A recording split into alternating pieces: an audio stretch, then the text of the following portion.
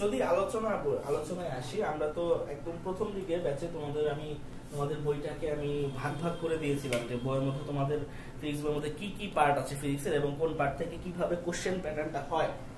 তো আমাদের ফিজিক্সের বইয়ে যতগুলো পার্ট আছে তার মধ্যে one of the most important part হচ্ছে তোমার বলবিদ্যা, ঠিক আছে, বলবিদ্যা বা মেকানিক্স, ঠিক আছে। এখন এই বলবিদ্যা বা মেকানিক্সের সবচেয়ে যে মধ্যে যে চ্যাপ্টার গুলো পড়ে, হ্যাঁ বলো। চ্যাপ্টার 6 এর তো ম্যাথ করা হয়নি। আমরা কোন চ্যাপ্টারে কি ম্যাথ করছি আসলে, এটা বলো।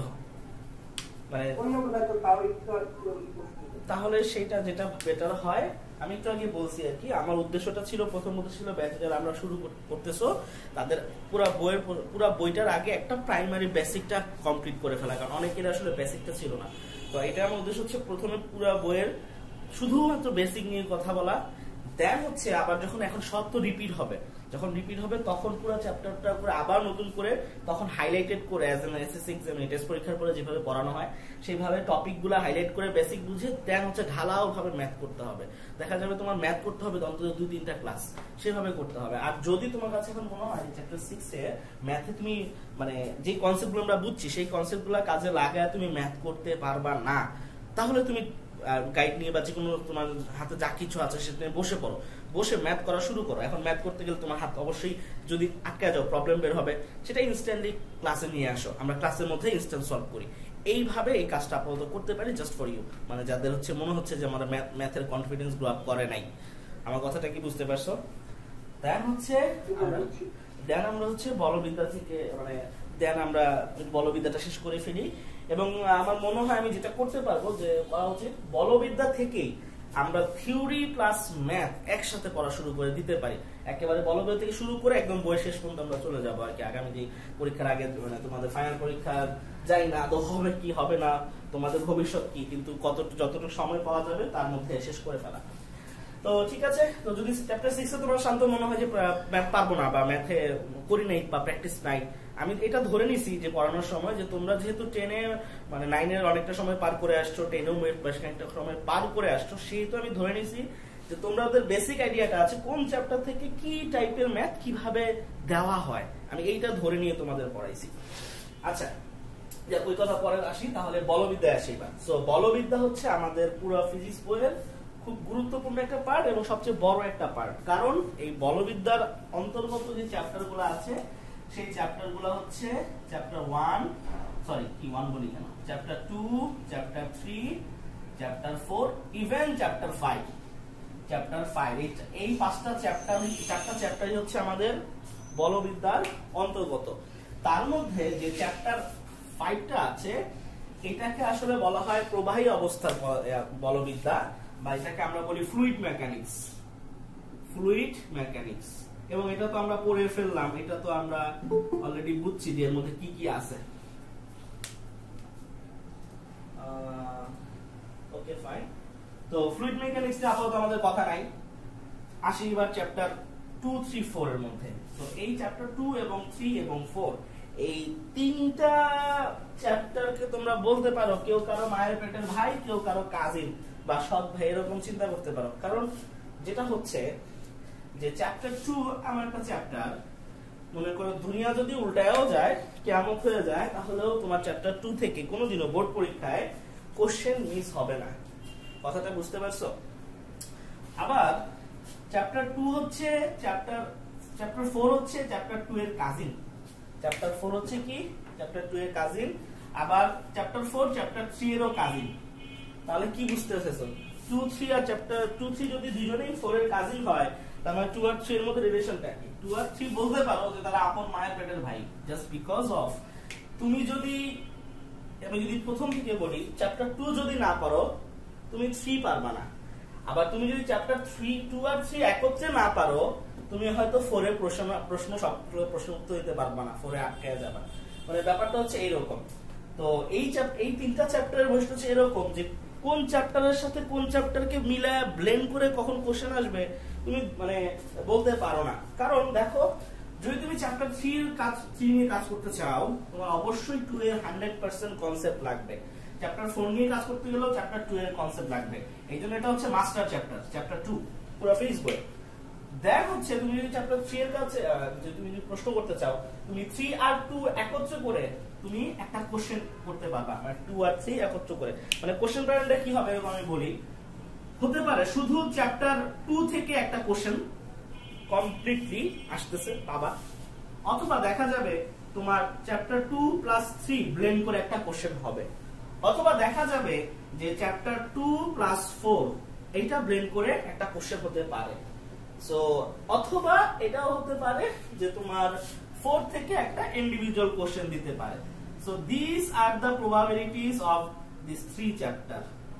এই প্যাটার্নের কোশ্চেনগুলো এখান থেকে হতে পারে। সো তাহলে বুঝতেই পারতেছো কি কাহিনী।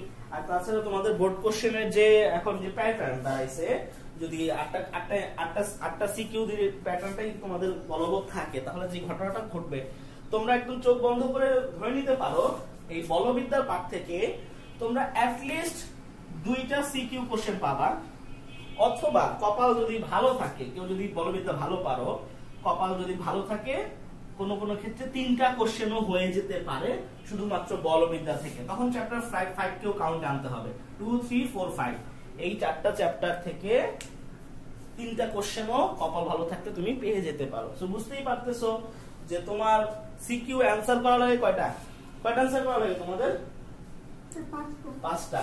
এখান থেকে প্রবাবিলিটি ম্যাক্সিমাম কয়টা? 3টা। 2টা ধরলাম, যদি 3টাই হয় তাহলে আর মাত্র 2টা সিকিউ এর জন্য তোমার বাকি সবগুলা চ্যাপ্টার পড়া লাগতেছে, ঠিক আছে? বা 3টা সিকিউ এর জন্য বাকি সবগুলা চ্যাপ্টার পড়া লাগতেছে। সো যারা আসলে বলবিদ্যা একদম স্ট্রং, তারা আসলে মোটামুটি বলা যায় তার সে তেমন একটা বিপদে পড়বে না, ঠিক আছে?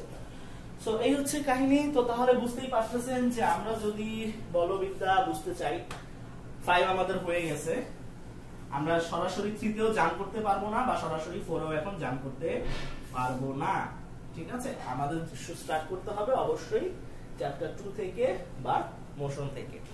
তো তাহলে আমরা চ্যাপ্টার 2 থেকে স্টার্ট করতে পারি নাকি? তো চলো আমরা চ্যাপ্টার 2 থেকে স্টার্ট করি। চ্যাপ্টার 2 যেটা, সেটার নাম হচ্ছে কি, মোচন নাকি না গতি? আচ্ছা, তো একেবারে লাইনের মতো করে বুঝাবো না, বেসিক জিনিসগুলো প্রত্যেক জিনিস একদম কোর বাই মানে একদম কোর লেভেলের জিনিসগুলো আমি জাস্ট একটা একটা করে পয়েন্ট বাই পয়েন্ট করে বলে যাব। চেষ্টা করব যাতে এই চ্যাপ্টারটা বুঝতে কম সময় লাগে। সাধারণত এই চ্যাপ্টারটা বোঝার জন্য তোমার 1 থেকে 1.5 মাস সময় নেওয়া উচিত। অনেকে মনে করে খুব দ্রুত আমি একটা চ্যাপ্টার শেষ করতে পারলেই সেটা আমি ভালো পারবো না। চ্যাপ্টার 2 যে যত সময় নিয়ে আস্তে আস্তে বুঝবে, তার বেসমেন্টটা তত বেশি স্ট্রং হবে। বাট আমি মোটামুটি একটু গুছায় তোমাদের টাইমিং এর মধ্যে শেষ করব, যাতে আমাদের 1 মাসও না লাগে চ্যাপ্টার, 1 মাসও না 2 সপ্তাহ বা 3 সপ্তাহ ম্যাক্সিমাম লাগে এই গতি চ্যাপ্টারের সম্পূর্ণ কনসেপ্ট ক্লিয়ার হইতে।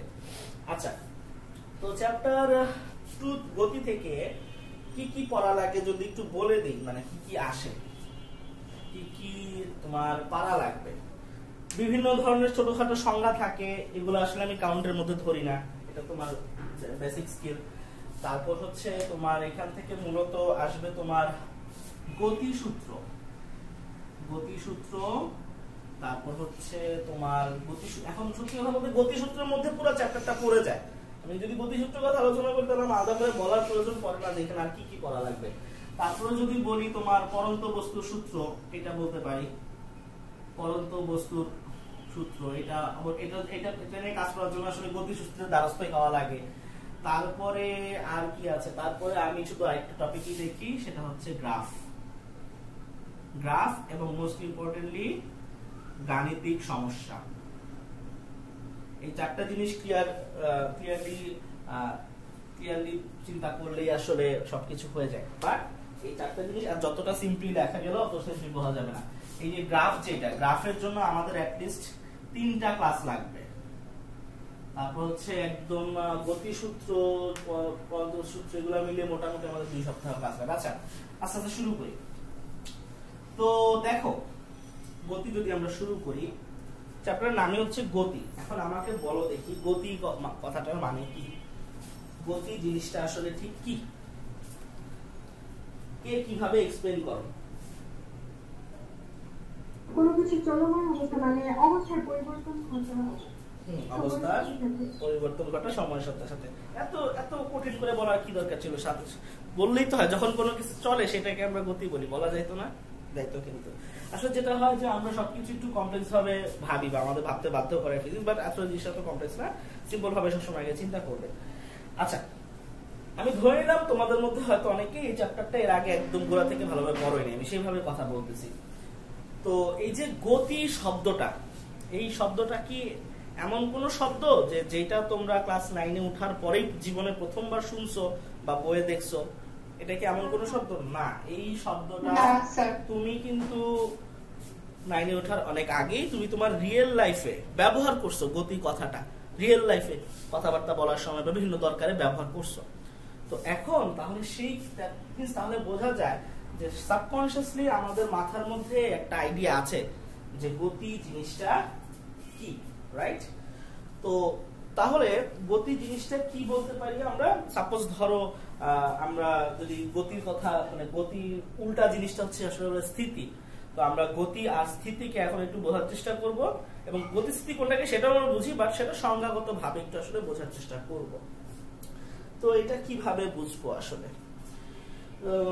গতি বা স্থিতিকে যদি আমরা ডিফাইন করতে চাই তাহলে আমাদের যে জিনিসটা লাগবে, জানা লাগবে, সেটা হচ্ছে প্রসঙ্গ কাঠামো।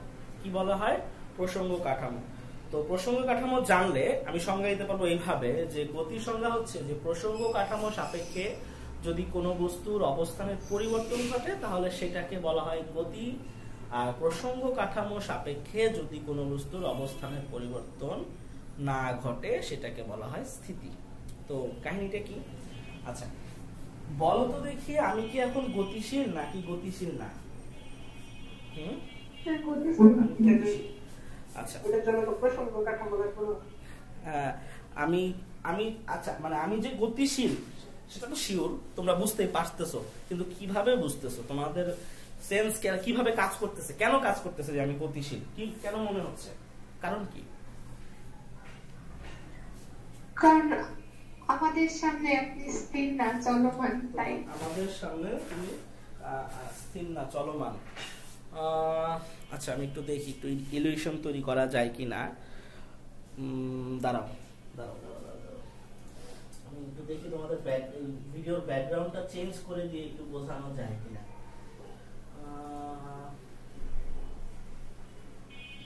আচ্ছা, পাইছি মনে হয়। একটু দাঁড়াও, সময় লাগবে ব্যাকগ্রাউন্ডটা ইমপ্লিমেন্ট হইতে। আচ্ছা, ওকে, ফাইন। দেখতে পাচ্ছ আমাকে?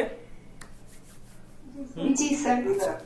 এখন আমাকে বলবা তোমরা যে আমি গতিশীল কি গতিশীল, মানে আমি এক জায়গায় দাঁড়ায় আছি নাকি দাঁড়ায় নাই। Let's begin. হ্যাঁ, 1 2 3। আমি কি এক জায়গায় দাঁড়ায় আছি? আমি এক জায়গায় দাঁড়ায় আছি। আচ্ছা, এবার ম্যাজিক দেখাই। আমি কিন্তু লড়ি নাই, তোমরা একটু আগে আমাকে যেই জায়গাতে দেখছো। কিভাবে করবো এটা? দাঁড়াও দাঁড়াও, আমি ব্যাকগ্রাউন্ড এখন রিমুভ করব। দেখো আমি কি এক জায়গায় আছি? না স্যার। টের পাইছো তোমরা আমি যে সরে গেছি? পাও নাই কিন্তু। কেন? পেছনের ব্যাকগ্রাউন্ডের এগেইনস্টে তোমরা আমাকে কনস্ট্যান্ট দেখছো, রাইট? কথাটা বুঝতে পারছেন? আমি আসলে এই যে এইভাবে সরে আসছি, বাট তোমরা বলতে পারো নাই কিন্তু। তাহলে এবার বুঝতে পারছো প্রসঙ্গ কাঠামো জিনিসটা কি? জি স্যার। প্রসঙ্গ কাঠামো হচ্ছে আমরা যখন কোনো একটা বস্তুর গতি বা স্থিতি বুঝতে চাই তখন ওই গতি বা স্থিতি বোঝার জন্য তার আমার আশেপাশের স্ট্রাকচারের সাহায্য নিতে হয়। যেমন আমি যে এখন গতিশীল সেটা তুমি প্রথমে বুঝতে পারতেছো তোমার মোবাইলের ফ্রেমের রেফারেন্সে। দেখতেছো তোমার মোবাইল বা ডিভাইসের যে ফ্রেমে আমি যে জায়গায় ছিলাম এখন সেই জায়গায় নাই। তো ফ্রেমটাকে ফ্রেমের সাথে কম্পেয়ার করে তুমি দেখছো আমি ফ্রেমের এক জায়গাতে নেই, যদি তুমি গতিশীল বলতে পারছো।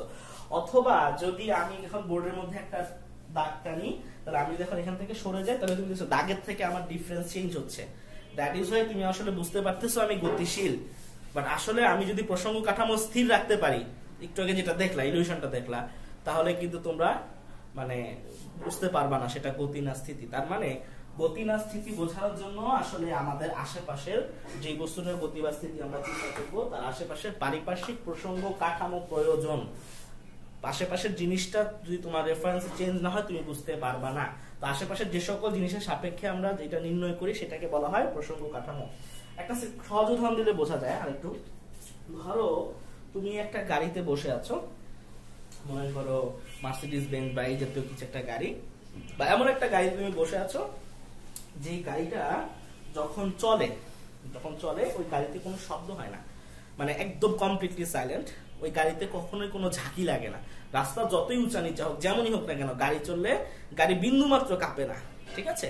আর ওই গাড়ির যে গ্লাসগুলো আছে সেটা হচ্ছে কমপ্লিটলি কালো, মানে কমপ্লিটলি ব্ল্যাক, মানে ভিতর থেকে বাইরে কিছু দেখা যায় না। কথাটা বুঝতে পারছো? তো এখন তোমাকে ওই গাড়ির মধ্যে বসায় দেওয়া হয়েছে, বসায় দিয়ে গাড়ির জানলা টানলা সব লক করে দেওয়া হয়েছে, তুমি কিন্তু বাইরে কি ঘটতেছে কিছু বলতে পারবা না।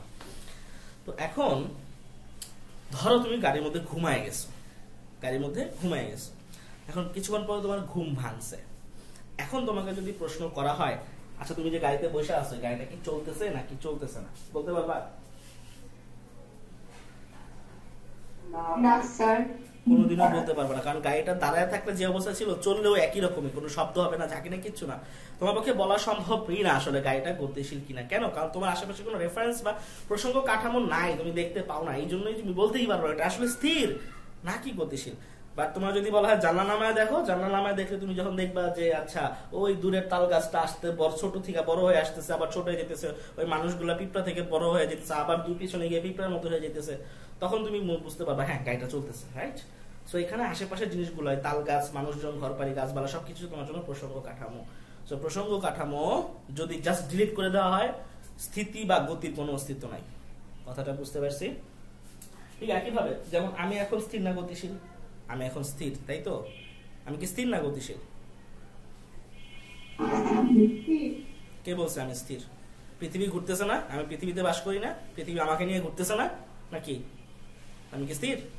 স্যার ওইভাবে তো গতিশীল। হ্যাঁ, তো তাহলে গতিটা কেন বুঝতে পারতেছো না?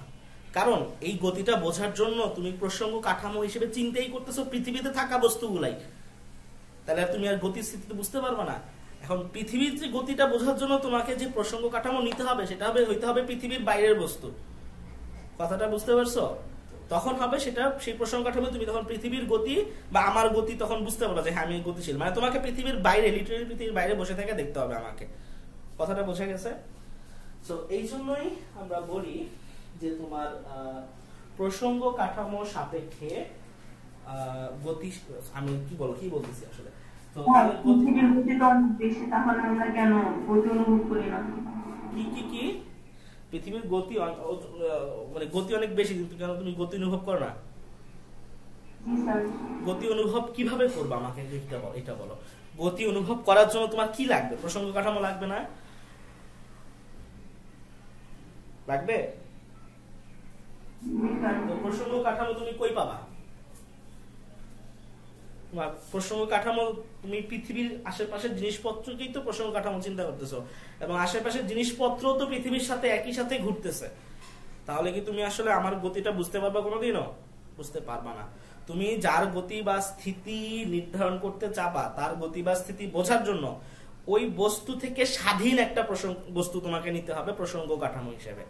কিন্তু পৃথিবীর মধ্যে যা আছে সবাই তো পৃথিবীর অধীনই আছে। কথাটা বোঝা গেছে? আর এখান থেকে আমি বলতে পারি যে এটাকে বলা হয় আসলে আপেক্ষিক স্থিতি। আমি যখন দাঁড়ায় আছি এটা আসলে আপেক্ষিক ভাবে স্থিতি। আমি যখন গতিশীল, তোমরা গতিশীল মনে করতেছো, এটা আসলে আপেক্ষিক গতি। আশা করি বুঝতেই পারতেছো কি নিয়ে আলোচনা করতেছি। স্থিতি বা গতির সংজ্ঞা হচ্ছে প্রসঙ্গ কাঠামো সাপেক্ষে কোন বস্তু অবস্থানের পরিবর্তন ঘটলে তাকে গতি বলি, আর না ঘটলে স্থিতি বলি। আর আপেক্ষিক গতি বা আপেক্ষিক স্থিতি কাকে বলি আমরা? যখন আমরা যেই প্রসঙ্গ কাঠামো সাপেক্ষে কোনো বস্তুর গতি বা স্থিতি নির্ধারণ করি সেই প্রসঙ্গ কাঠামোটা নিজেই যদি গতিশীল হয় তাহলে আমরা যেই গতি বা স্থিতি নির্ধারণ করতেছি সেটা আসলে আপেক্ষিক গতি বা আপেক্ষিক স্থিতি। যেমন আমি এখন দাঁড়ায় আছি, তোমরা বলতেছো আমি স্থির। এখন আমার স্থির বোঝার জন্য তুমি প্রসঙ্গ কাঠামো হিসেবে ব্যবহার করতেছো আমার আশেপাশের জিনিসপত্র, এবং আমার আশেপাশের জিনিসপত্র আসলে গতিশীল। তাই না? প্রসঙ্গ কাঠামোই গতিশীল। এই জন্য আমার যে স্থিতিটা তোমরা দেখতেছো এটা আসলে আপেক্ষিকভাবে স্থির, আপেক্ষিক স্থিতি। কথাটা বুঝতে পারছো? আবার আমি যখন গতিশীল বা একটা গাড়ি যখন রাস্তায় চলে তুমি সেটাকে গতিশীল বলো, সেখানে তুমি প্রসঙ্গ কাঠামো হিসেবে পৃথিবী নাও এবং পৃথিবী নিজেই গতিশীল, মানে একটা গতিশীল প্রসঙ্গ কাঠামো সাপেক্ষে তুমি আরেকটা বস্তুর গতিকে বোঝার চেষ্টা করতেছো, তখন তুমি যেই গতিটা দেখতেছো সেটা আসলে আপেক্ষিক গতি। কথাটা বোঝা গেছে?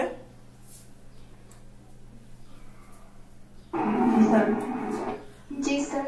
আরেক ধরনের গতিস্থিতি হচ্ছে যেটাকে আমরা বলি পরম গতি বা পরম স্থিতি। তো পরম গতি বা পরম স্থিতি কি? এটা শর্ত হচ্ছে এইখানে প্রসঙ্গ কাঠামো সম্পূর্ণ স্থির থাকতে হবে। মানে ধরো পৃথিবীটা যদি আসলে সম্পূর্ণ স্থির থাকতো, তখন তুমি পৃথিবীতে যেসব গতি বা স্থিতি দেখতা তখন সেগুলো সবই হইতো পরম গতি বা পরম স্থিতি। কাহিনী বোঝা গেছে? জি স্যার। আচ্ছা, তো এখন প্রশ্ন হচ্ছে যে পরম গতি বা পরম স্থিতি পাওয়ার জন্য তো আমাদের সম্পূর্ণ স্থির বস্তু পাওয়া লাগবে। এখন আমাদের এই মহাবিশ্বে কি কোনো স্থির বস্তু আছে আসলে? তারা, সূর্য, গ্রহ, নক্ষত্র কোনো কিছু স্থির না। তার মানে আমাদের গোটা ইউনিভার্সে আমরা যাকেই গতি বলি না কেন বা যাকে স্থিতি বলি না কেন, তারা সবকিছুই আমরা একটা গতিশীল প্রসঙ্গ কাঠামোর রেফারেন্সেই বলি। আর এই কারণে আমাদের এই মহাবিশ্বের যত ধরনের গতি আছে বা যত ধরনের স্থিতি আছে তারা কোনোটাই আসলে পরম গতি না বা কোনোটাই আসলে পরম স্থিতি না। সব ধরনের গতি বা স্থিতি হচ্ছে সম্পূর্ণভাবে আপেক্ষিক। তো এই হচ্ছে বিষয়। এরকম মাঝে মাঝে প্রশ্ন আসতে পারে যে মহাবিশ্বের সকল গতি বা স্থিতি আপেক্ষিক, পরম নয় কোনো গতি বা পরম নয় কোনো স্থিতি ব্যাখ্যা করো। তখন সুন্দর করে সংজ্ঞাগুলো দিয়ে দিবা, সংজ্ঞা দিয়ে বলে দিবা অর্থাৎ এই হচ্ছে এই কাহিনী আর কি। আচ্ছা, কারো কোনো প্রশ্ন আছে? সব বুঝলাম ঠিকঠাক? আচ্ছা, তো এরপরে তো গতি স্থিতি বোঝা গেল, তাহলে আমরা এখন গতি বা স্থিতি বুঝলাম। তো এখন ধরো কোন একটা বস্তু স্থিরই আছে, তার মানে তার মধ্যে গতি নেই। আর আমাদের চ্যাপ্টার কি গতি নিয়ে কাজ করে। তার মানে আসলে স্থির যে বস্তু স্থির যে স্থিতিতে আছে তাদের নিয়ে আমাদের আসলে কোনো আলোচনা বা কোনো কাজ এই চ্যাপ্টারে নাই। তো এখন আমাদের যেটা করতে হবে যে এই গতি নিয়ে কাজ করতে হয়, মানে এমন ধরনের বস্তু নিয়ে কাজ করতে হবে যারা হচ্ছে তোমার গতিশীল। তো ধরো এটা একটা রাস্তা, এই রাস্তার মধ্যে একটা গাড়ি চলতেছে, ঠিক আছে? আচ্ছা, এখন কিন্তু এই যে আপেক্ষিক না পরম এগুলো আমরা মাথার মধ্যে রাখবো না, ঠিক আছে? তো এই যে গাড়িটা তোমার চলতেছে এটাকে তো আমরা গতি বলি, তাই না? তো এই যে গতিটা, আমরা এখন যদি এই গতিটা নিয়ে কাজ করতে চাই, এই গতিটা নিয়ে যদি আমরা কাজ করতে চাই তাহলে আমাদেরকে অবশ্যই আসলে গতিটাকে পরিমাপ করতে হবে, তাই না? তো এই পরিমাপের কনসেপ্টটা মানে গতিকে আমরা কিভাবে পরিমাপ করব? আচ্ছা, গতির যে পরিমাপক, গতির পরিমাপক হচ্ছে মূলত দুইটা জিনিস। মূলত একটা জিনিসই বলা যায়, সেটা হচ্ছে বেগ। বেগ হচ্ছে আসলে গতির পরিমাপক, মানে বেগ দিয়ে আমরা দুটি মানে গতিটা কি কম নাকি বেশি সেটা বোঝার চেষ্টা করি। বেগ বা দ্রুতি একই কথা আসলে। তো এখন কিভাবে আসলে আমরা গতিটাকে পরিমাপ করতে পারি? আচ্ছা, একটা সহজ উদাহরণ দিই। ধরো আরেকটা বাস চলতেছে একই দিকে, এটা মনে করো আমাদের ঢাকা শহর, ঠিক আছে? ঢাকা, আর সাপোজ এই জায়গায় হলো আমাদের সিলেট। তো এখন এই ঢাকা থেকে সিলেটে ধরো দুইটা বাস যাইতেছে। এখন আমরা এই দুইটার মধ্যে আমরা আসলে বোঝার চেষ্টা করতেছি যে গতির কনসেপ্টটা, গতির পরিমাপের কনসেপ্টটা আসলে কিভাবে। এখন আমি তোমাদেরকে বললাম যে এই দুইটা বাস একই গন্তব্যে যাচ্ছে, এখন আমি এদের গতি পরিমাপ করবো নাকি, মানে গতিটা বেশি নাকি গতিটা কম। এখন আমি বললাম যে প্রথম যে বাসটা আছে সেইটার গতি বেশি, আর দ্বিতীয় যে বাসটা আছে সেটার গতি কম। আচ্ছা, আমি যখন এই কথাটা বললাম, এইটার মানে তোমরা কি বুঝে নাও? একজন সাধারণ মানুষ কি বুঝে নিবে?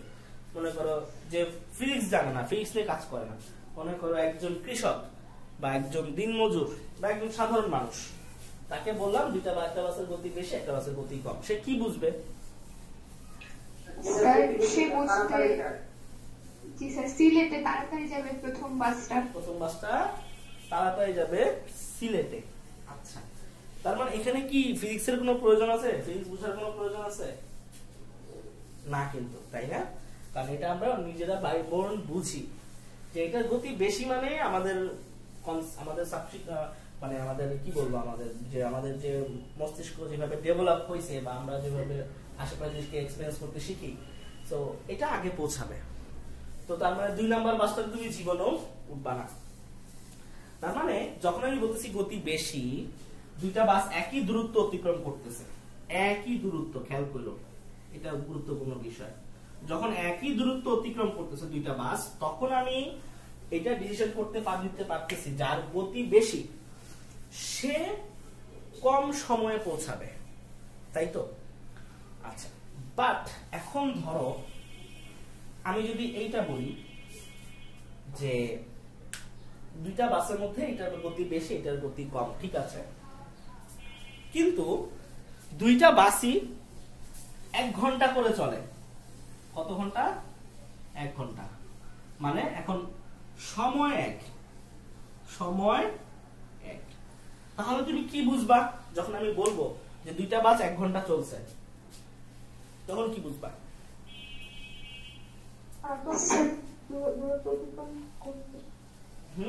কি বললা? হ্যাঁ, মানে ব্যাপারটা এরকম যে 1 ঘন্টা যদি দুইটা বাসই চলে, প্রথম বাসটা যদি মনে করো সিলেটের কাছাকাছি থাকে বা সিলেট পৌঁছে গিয়েও থাকে, দ্বিতীয় বাসটা সিলেট পৌঁছে নাই, তাই না বিষয়টা? মানে দূরত্বটা, তখন তোমার দূরত্বটা কম বেশি হচ্ছে। তার মানে সময় যখন এক, তখন দূরত্ব কম বেশি হচ্ছে, বা যখন দূরত্ব এক, তখন প্রয়োজনীয় সময়টা তারা কম বেশি নেবে।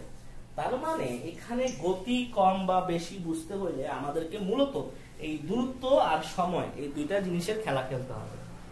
কথাটা বুঝতে পারছি? তো এখন আমরা কিভাবে এই কাজটা করব? যে একই দূরত্ব নিয়ে কাজ করব নাকি একই সময় নিয়ে কাজ করব? কিভাবে কাজ করব? ধরো আমরা একই দূরত্ব নিয়ে কাজ করি, তাহলে কি হবে জানো?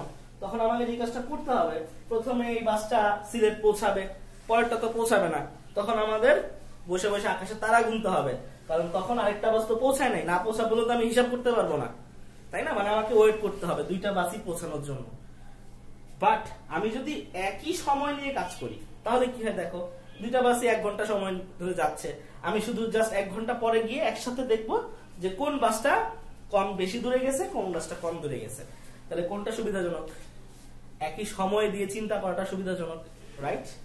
আর এই জন্যই আমরা যখন দুইটা বস্তুর গতি পরিমাপ করি, গতি বা দ্রুতি যাই বলো না কেন পরিমাপ করি, তখন আমরা এইটা বোঝার চেষ্টা করি যে একই সময়ে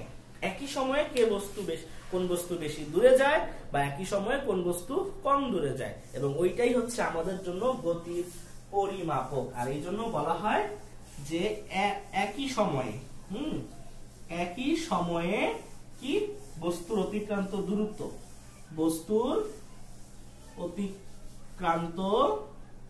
দূরত্ব বা সরণ বলবো আমি, সরণই হচ্ছে আসলে কি গতির পরিমাপক।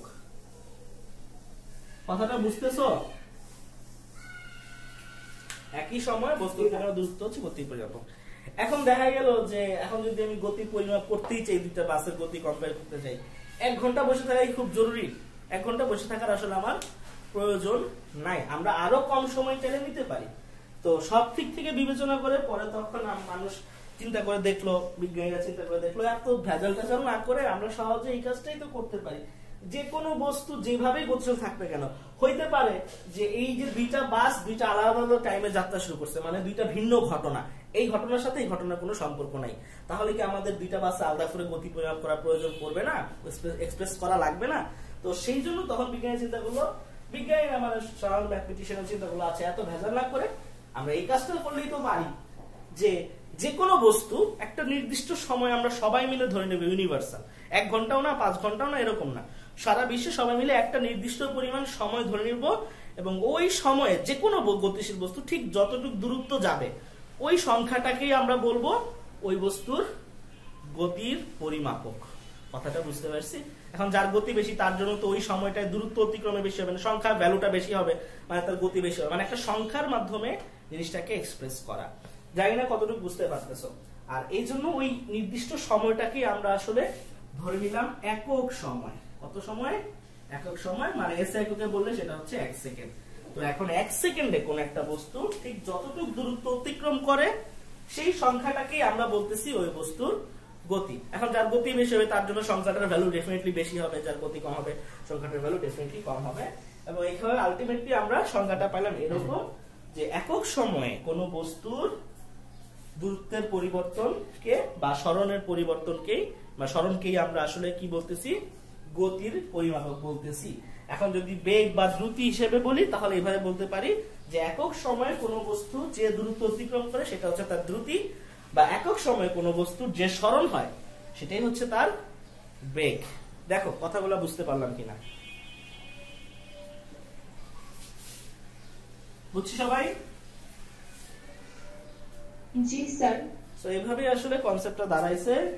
এখন তাহলে ধরো তোমাকে বলা হয়েছে যে ঢাকা থেকে সিলেট যে বাসটা যায় সেটা ধরো 5 ঘন্টায় যায়, 5 ঘন্টায় যায়, আর এটা যেটা যায় সেটা হচ্ছে 6 ঘন্টায় যায়, 6 আওয়ার। এখন ঢাকা থেকে সিলেটের দূরত্ব হচ্ছে তোমার ধরো কত? 100 কিলোমিটার, 100 কিলোমিটার সাপোজ। তাহলে তখন আমরা কিন্তু খুব সহজে যে কাজটা করতে পারবো, হিসাব করব যে এই বাসটা একক সময়, এখানে সময়টা ঘন্টায় যদি চিন্তা করি একক সময় কত দূর যায়। তো এখন 5 ঘন্টা গেছে 100 কিলোমিটার, তাহলে 1 ঘন্টায় কত গেছে? 20 কিলোমিটার। এবং এটাই হচ্ছে আসলে আমাদের প্রথম বাস, মানে বাসটার বেগের মান বা গতির পরিমাপক। দ্বিতীয়টা হচ্ছে যেটা গতি কম, সে 6 ঘন্টায় গেছে 100, তাহলে 1 ঘন্টায় কত গেছে সেটা হচ্ছে তোমার 100/6 করলে কত আসে? যা আসবে তাই, অবশ্যই সেটা 20-এর কম আসবে এবং এটা হচ্ছে গতির পরিমাপক। তো এইভাবেই আসলে আমি কিন্তু কোনো স্ট্রাকচারাল সংজ্ঞা দিলাম না গতির বেগের আলাদা করে। তো আমরা জানি তাহলে এইভাবে বেগ যদি আমরা পরিমাপ করতে চাই, বেগ v হবে আসলে s/t, s/t। আর যদি আমরা দ্রুতি চিন্তা করি, দ্রুতি হবে d/t। একই জিনিস, s আর t এর মধ্যে কোনো পার্থক্য নাই, শুধু পার্থক্য হচ্ছে সরণ মানে যখন আমরা বলি তখন আমরা বোঝাই তার একটা দিক আছে, আর যখন আমরা দূরত্ব বলি তখন শুধু আমরা বুঝাই যে দিকটা জানি না, শুধু দূরত্ব জানি। এগুলো তো আমরা বুঝি নাকি? এগুলো তো আর বোঝানোর প্রয়োজন নাই, আছে কি? এগুলো বোঝানোর প্রয়োজন আছে কি? আচ্ছা ঠিক আছে, আমাদের লাস্টের মনে প্রায় শেষের দিকে। কারো আজকে অন্য নতুন কিছু ধরবো না। কারো কোনো প্রশ্ন থাকলে করতে পারো। কারো কোনো প্রশ্ন আছে?